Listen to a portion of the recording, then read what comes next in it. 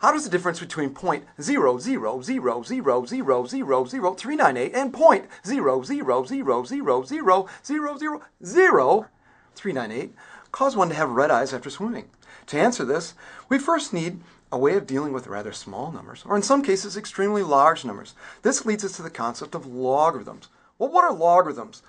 Let's take the base number b and raise it to a power p, like 2 to the third power, and have it equal a number n.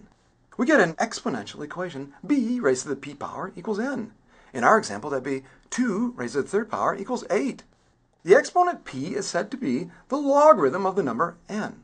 Most of the time, this will be written log base b of the number equals p to the power. This is starting to sound a bit confusing with all the variables. So let's show this with an example. What is the value of log base 10 of 10,000? The same question could be asked using exponents. 10 raised to what power is 10,000? Well, 10 to the fourth is 10,000. So log base 10 of 10,000 must equal 4. This example can also be completed very simply on a scientific calculator. Log base 10 is used so frequently in the sciences that it has the honor of having its own button on most calculators. If the calculator will figure out logs for me, why study them?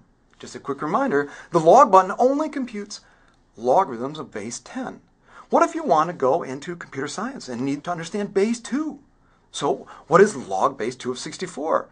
In other words, 2 raised to what power is 64? Well, use your fingers. 2, 4, 8, 16, 32, 64. So log base 2 of 64 must equal 6. So what does this have to do with my eyes turning red in some swimming pools and not others? Well, it leads us into an interesting use of logarithms in chemistry, finding the pH of water samples.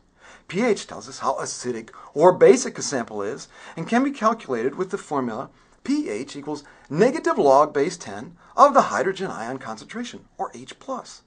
We can find the pH of water samples with hydrogen ion concentration of 0.00000000398 and 0.00000000398 quickly on a calculator. Punch negative log of each of those numbers, and you'll see the pHs are 7.4 and 8.4. Since the tears in our eyes have a pH of about 7.4, the H+ concentration of 0.70398 will feel nice on your eyes, but the pH of 8.4 will make you feel itchy and red.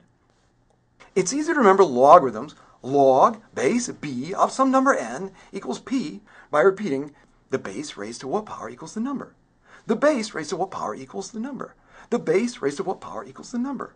So now we know logarithms are very powerful when dealing with extremely small or large numbers. Logarithms can even be used instead of eye drops after swimming.